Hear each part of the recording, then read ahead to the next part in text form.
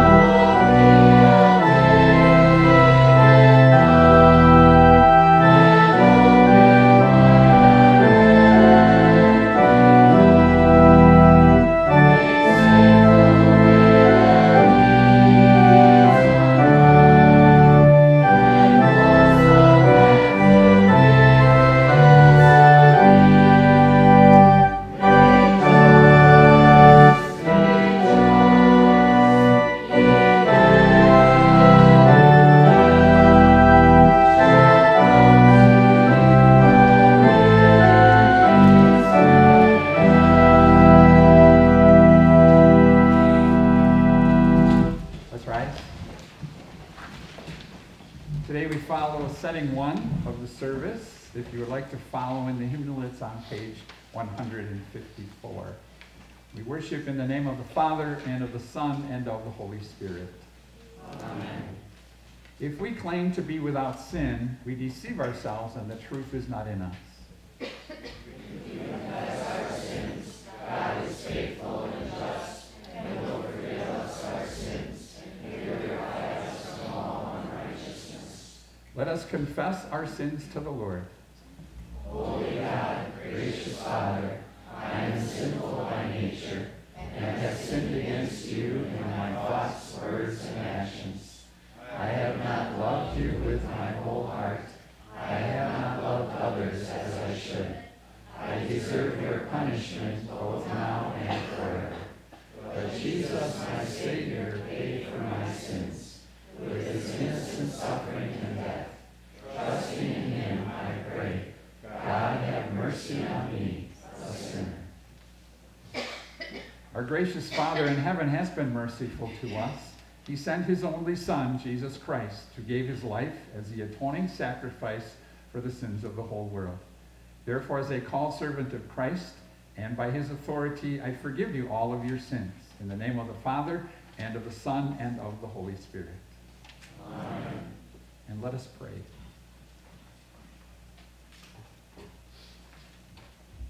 In peace, let us pray to the Lord.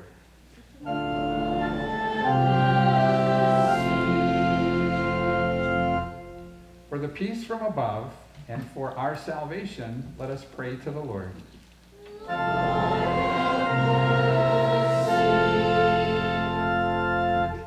For the peace of the whole world, for the well-being of the Church of God, and for the unity of all, let us pray to the Lord.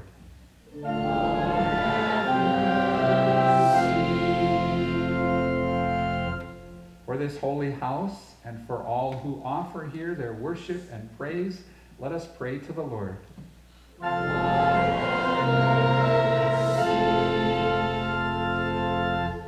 Help, save, comfort, and defend us, gracious Lord.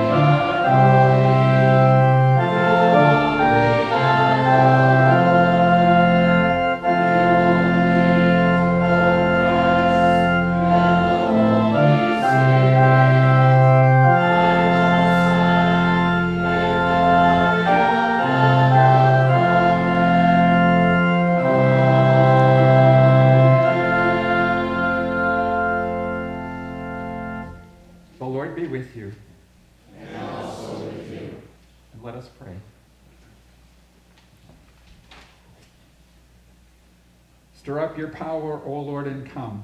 Protect us by your strength, and save us from the threatening dangers of our sins. For you live and reign with the Father and the Holy Spirit, one God, now and forever. Amen. May you be seated.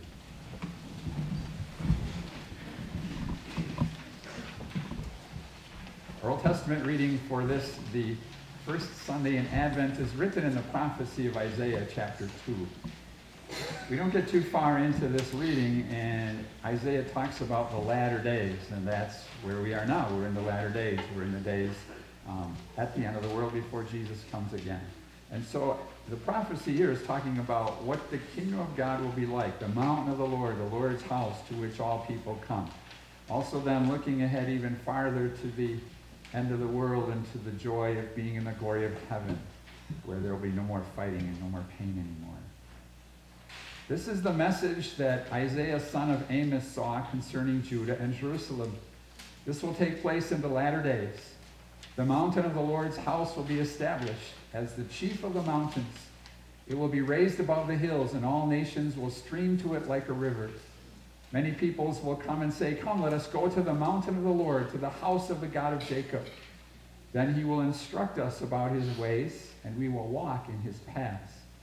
For from Zion the law will go out, and the Lord's word will go out from Jerusalem.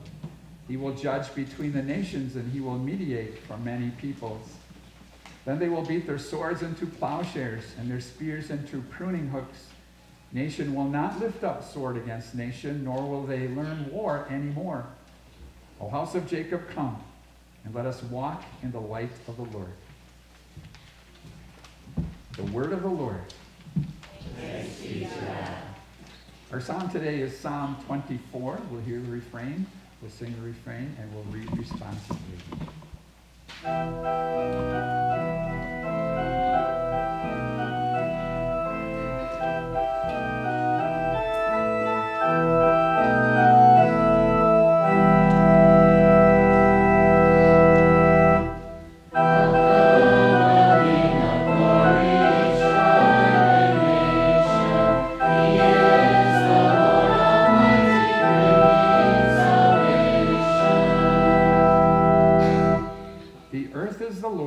Everything in it. The world and all who live in it. For he founded it on the seas, and established it on the waters. Who may ascend the mountain of the Lord? Who may stand in his holy place? The one who has clean hands and a pure heart. They will receive blessings from God their Savior.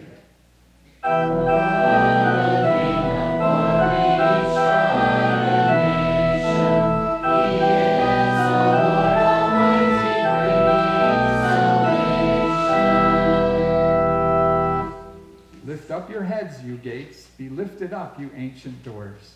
That the King of glory may come in. Who is this King of glory? The Lord strong and mighty, the Lord mighty in battle. Lift up your heads, you gates. Lift them up, you ancient doors. That the King of glory may come in. Who is he, this King of glory?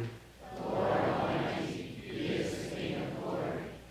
Glory be to the Father, and to the Son, and to the Holy Spirit, as it was in the beginning, is now, and will be forever. Amen.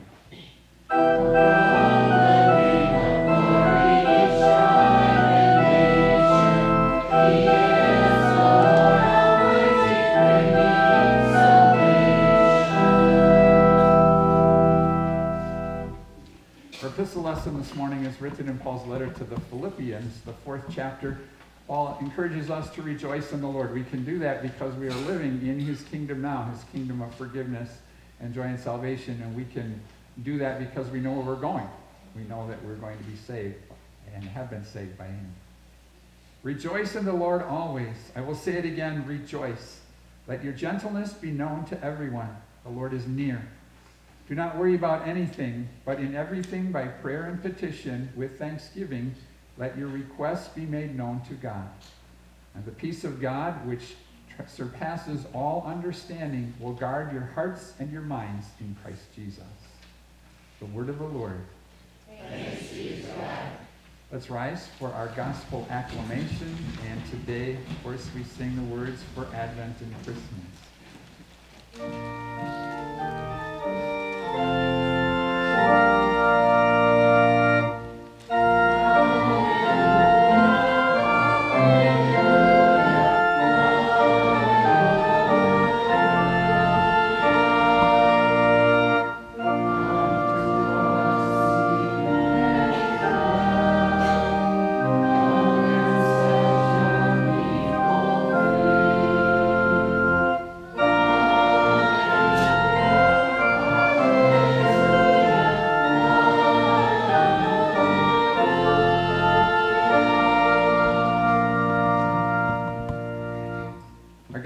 This morning is written in the 21st chapter of St. Matthew's Gospel.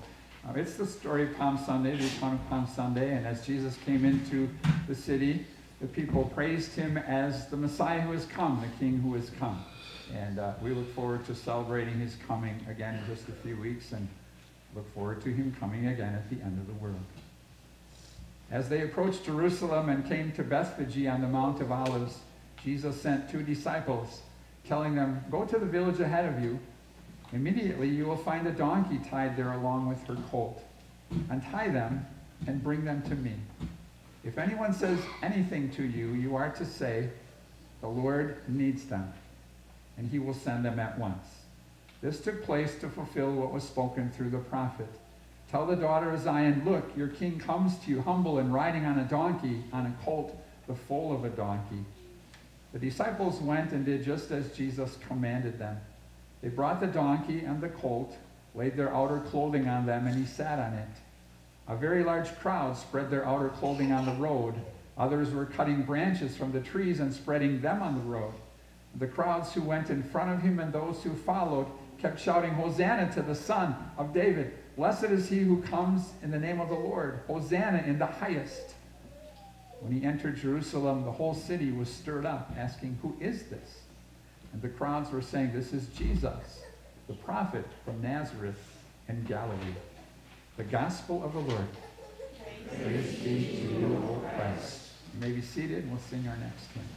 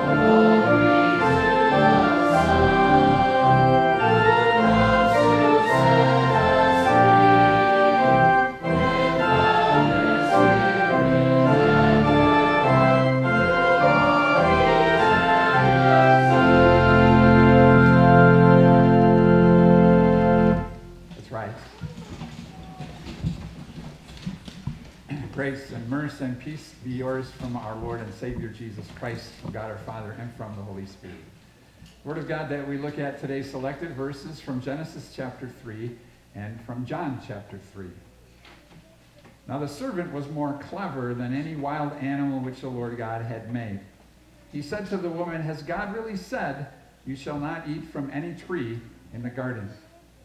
Skipping down a little bit, it says, "When the woman saw that the tree was good for food, and that it was appealing to the eyes, and that the tree was desirable to make one wise, she took some of its fruit and ate. She gave some also to her husband who was with her, and he ate it." Skipping down a little farther, the Lord God said to the serpent, "Because you have done this, you are cursed more than all the livestock and more than every wild animal. You shall crawl on your belly, and you shall eat dust all the days of your life. I will put hostility between you and the woman, and between your seed and her seed. He will crush your head, and you will crush his heel. Then going to John chapter 3, just as Moses lifted up the snake in the wilderness, so the Son of Man must be lifted up, so that everyone who believes in him shall not perish, but have eternal life. For God so loved the world that he gave his only begotten Son, that whoever believes in him shall not perish, but have eternal life. For God did not send his Son into the world to condemn the world, but to save the world through him. This is the word of God. May be seated. But dear friends in Christ, there is a saying that goes like this: a picture is worth 1,000 words. And so the meaning of that saying is that you can show someone a picture and it will explain something better than a whole lot of words can do. Now the Bible is full of many pictures. And I'm not just talking about those glossy, colorful Bible story pictures that some Bibles have, spaced intermittently throughout the book. But I'm talking about word pictures. Word pictures like the parables that Jesus told to illustrate a Bible truth, or word pictures like similes or metaphors that different writers used so that they could explain a perhaps complicated Bible concept in a picture, and then it would make more sense.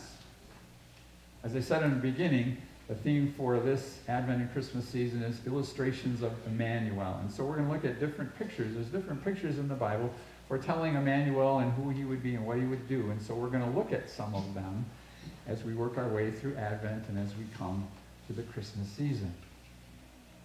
Today we're going to talk about snakes.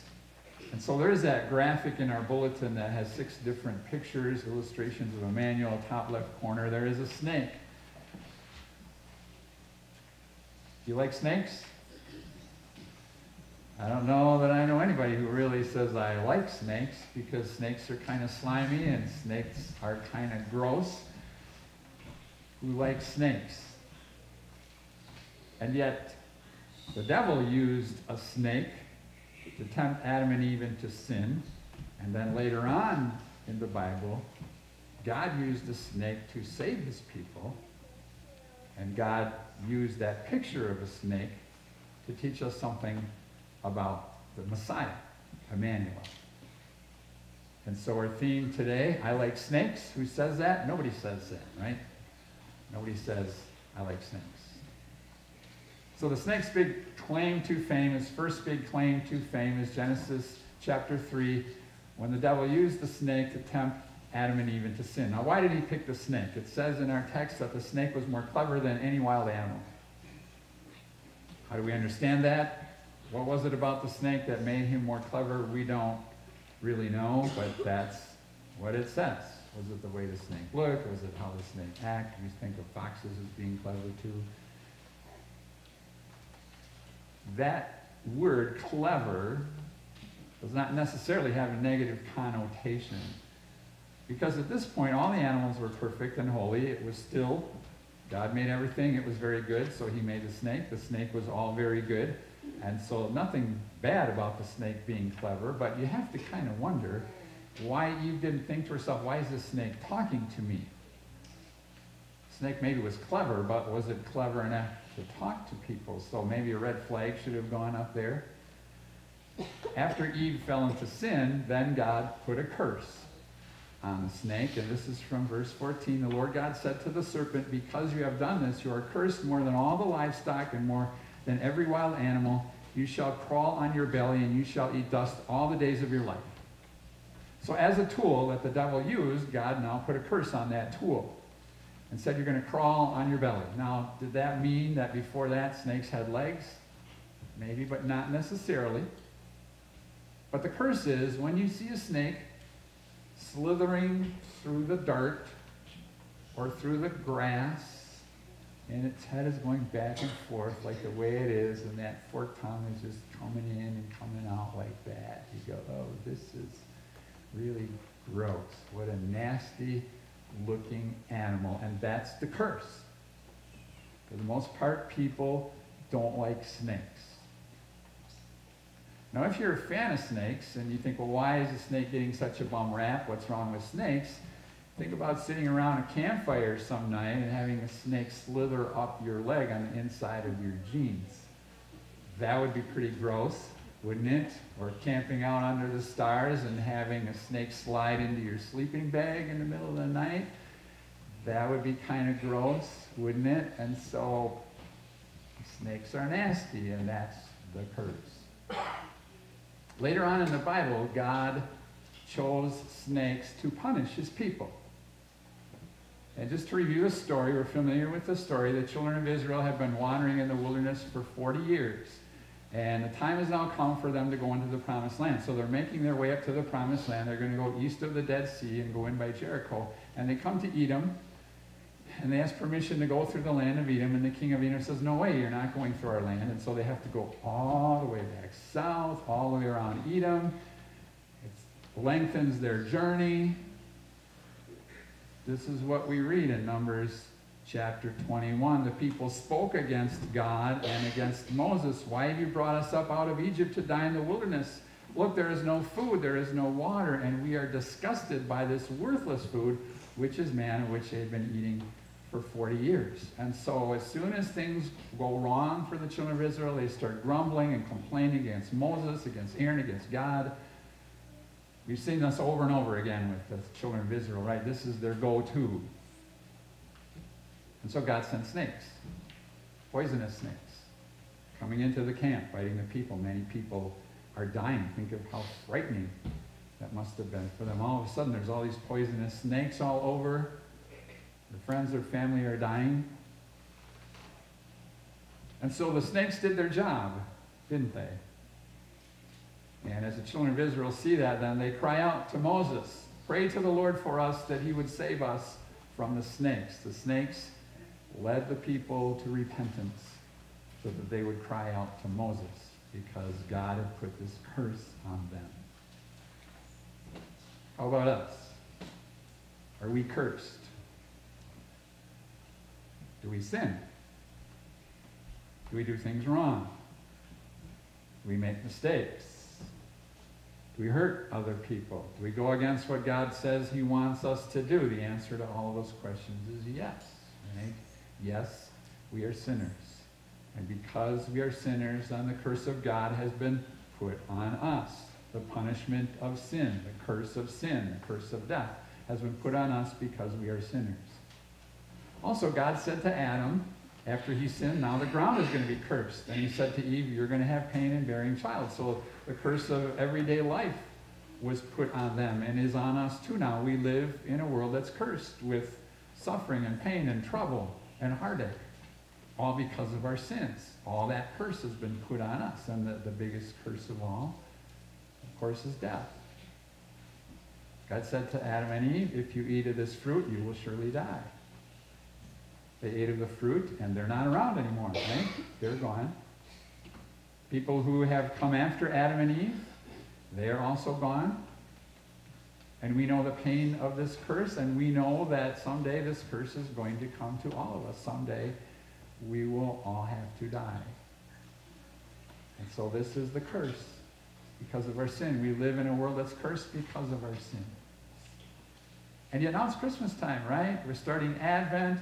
We're in the season of Christmas. As the song goes, Christmas is the most wonderful time of the year, the happiest season of all. Is that true? Well, yes, to some extent it is true, right? But the days of December are still cursed, right? We still are going to sin in December. We still are going to feel guilty about our sins in December. People are still going to get sick. Troubles are going to come to people. People are going to pass away in December because a curse has been put on us because of our sin. It's no wonder that people don't like snakes. Thanks a lot, snake, for what you did. And yet we can't blame the snake because Adam and Eve made that choice on their own, and we can't put the blame of our sin on the snakes or on the devil and say the devil made me do it because we sinned. And yet God in his mercy and grace has saved us from our sin. He used the snake to save his people, and he used that snake to illustrate for us the Savior we do have. So, again, we go back to that account of the children of Israel in the desert. And after they prayed to Moses, prayed to God that he would save us from the snake, then God said to Moses, make a snake and put it up on a pole, and everyone who looks on that snake will be saved, even if they're bitten by the poisonous snake. And so that's what he did. And when they looked at the snake, they were saved. Now, it's not that that snake had special ordinary powers, but God had promised. And so when they trusted in God and looked at that snake in faith, they were saved by their faith in God, by their trust in his word. And so that's the salvation that God brought to his people to save them from death, temporal death. And Jesus then said about Moses, in chapter 3, just as Moses lifted up the snake in the wilderness, so the Son of Man must be lifted up, so that everyone who believes in him shall not perish, but have eternal life.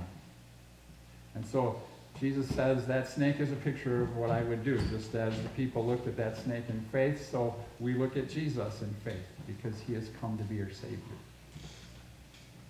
And the cool part of Jesus being our Savior is how God made that promise to Adam and Eve right after they sinned. I will put hostility between you and the woman, and between your seed and her seed. He will crush your head, and you will crush his heel. It's almost like God knew. Go figure. It's almost like God knew that Adam and Eve were going to sin. And it's almost like God had a plan already, because as soon as they sinned, bam, here it is. Here's the plan I have for you. God knew exactly what they were going to do, and he knew exactly what his plan was going to be, to send his Son to be the Savior. And isn't that amazing love, that even before God created us, he knew we were going to rebel and turn against him in sin, and he made us anyway. He created us anyway, and then came up with this plan to save us. And that verse then talks about curses. And there's 3 parts to that verse. There's hostility between the woman and the snake. So, Eve was not very happy with that snake and with the devil for leading her into sin. And so there's that hostility. There's hostility between the devil's seed and Eve's seed. So the people who follow the devil, and the rest of us, the believers who are children of Eve. But then that verse comes all down to one seed of a woman would crush the devil's head in our place. His heel would be crushed, but he would crush the devil's head. And so when Jesus came, he crushed and destroyed all the curses for us. No more curse of sin. Yes, we still sin and feel guilty for our sin, but Jesus has taken away that curse, because there's no condemnation anymore. There's no punishment. Sin is gone. It's all forgiven. It's all washed away. We don't have to carry that guilt with us. That curse is gone. He crushed the curse of the devil. We don't talk to snakes the way that Eve did, but the devil gets in our head, and the devil tempts us, and he's still going to tempt us, even though Jesus crushed him. And yet, because Jesus crushed him, we can say, devil, take a hike. If he's trying to get in our head and tempt us, we can say, no, I don't want to do that, because Jesus died for me. If he's throwing our sins up in our face and say, look at how guilty you are, we can say, Jesus paid for all of that. Your power is taken away. He crushed the curse of death. Yes, we're still going to die. And yet, as Jesus said, he is the resurrection and the life, and whoever believes in him will live, even though they die. And whoever lives and believes in him will never die. And so that curse is taken away. And all of this because God sent his Son to be our Emmanuel. For God so loved the world, he gave his only begotten Son, that whoever believes in him shall not perish, but have eternal life. How awesome that God sent his Son, that that little baby lying in a manger is God, true God, the eternal God, the all-knowing God, the all-powerful God, took on human flesh and blood as a helpless little baby lying in a manger. How awesome that this little baby lying in a manger is God's only begotten Son, the one he loves so much, the one who is part of the Trinity, and yet God gave him up for us. Put us ahead of his own Son so that we could be saved. That little baby lying in a manger looks so cute and cuddly, and yet he is going to have to die on the cross. He's going to have to suffer that horrible death so that we can be saved, so that he can be our Emmanuel, which means God with us. Now there may be some times when we would just as soon be alone. Like if you're sitting by the lake and you're in your own thoughts and you're just kind of quietly sitting there, you don't want someone over here jabbering, or if you're reading a book all cuddled up in your recliner, you don't want someone jabbering in your ear, you just want to read your book. And yet there's other times when we don't want to be alone. Like if we're sitting in a surgical waiting room waiting to hear how the results of the surgery come out, or if we slide off the road on a snowy day, or if we just heard some devastating news, we don't want to be alone then, do we? But we're not. We're never alone because Jesus is Emmanuel. Always with us. God who is with us. Because he died to bring us back to him, to atone us to him. And so this snake is a picture of Jesus who came to be our Savior. What a beautiful illustration. As we said, we're coming up on the Christmas season. Some of us maybe have already started celebrating. But it's still a few weeks away, isn't it? That's going to go fast. All the stuff that's involved in Christmas. But whatever we're doing, all the celebrations, all the parties, all the decorating, all the baking, let's remember Emmanuel. This is what it's all about. It's about our Savior who came to die for us so that he could live with us and we can live with him in heaven. Amen. That's right. And the peace of God, which surpasses all understanding, shall keep your hearts and minds through Christ Jesus. Amen. Let's now join in confessing our faith. We use the words of the Nicene Creed. We believe in one God, the Father, the Almighty, maker of heaven and earth, of all that is seen and unseen. We believe in one Lord Jesus Christ, the only Son of God, eternally begotten of the Father, God from God, light from light, true God from true God, begotten, not made, of one being with the Father. Through him all things were made. For us and for our salvation, he came down from heaven, was incarnate of the Holy Spirit and the Virgin Mary, and became fully human. For our sake he was crucified under Pontius Pilate. He suffered death and was buried. On the third day he rose again in accordance with the Scriptures. He ascended into heaven and is seated at the right hand of the Father. He will come again in glory to judge the living and the dead, and his kingdom will have no end. We believe in the Holy Spirit, the Lord, the giver of life, who proceeds from the Father and the Son, who in unity with the Father and the Son is worshipped and glorified, who has spoken through the prophets. We believe in one holy Christian and apostolic church. We acknowledge one baptism for the forgiveness of sins. We look for the resurrection of the dead and the life of the world to come. Amen. And let us pray.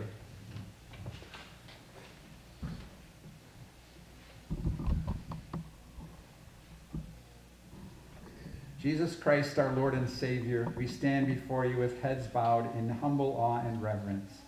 You present to us a most remarkable mystery, for you are both God and human. Through you, all things were created in heaven and on earth, and still you decided to come here as our brother to live in lowliness and to suffer and die for our sins on the cross. All this you did because of your great love for us wretched sinners. How can our mortal lips sing all the praise that is due your holy saving name? As members of your kingdom by faith, we long to see the day when you will come again and take us to heaven. Oh, the glory of that day when we will hear the sound of your voice calling the dead from their graves. How we long to behold your majesty as you invite the faithful to share joys and pleasures that last forever. Until that day, intercede to the Father in our behalf for all of our needs. Be ever near to guard and defend, to cheer and comfort us, and to lend us your aid. All of this we ask in your holy name. Amen. In our prayers this morning, we also pray for Chumley Mace, who is in the hospital in Appleton, and for Dick Duclo, who earlier in the week was in the hospital in Ripon. We pray.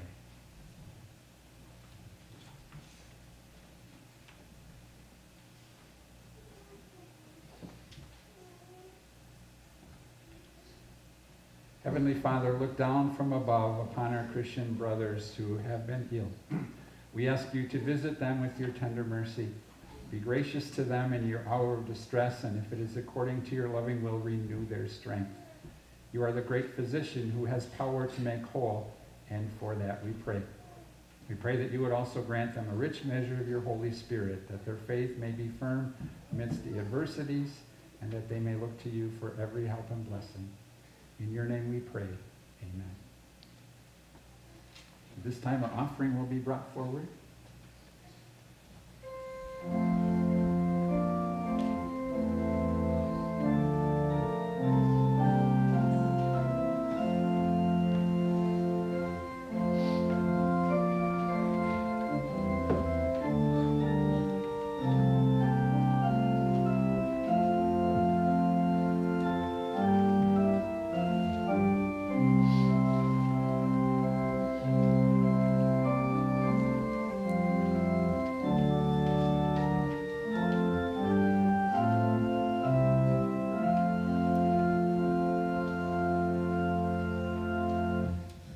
Continue with the service of Holy Communion.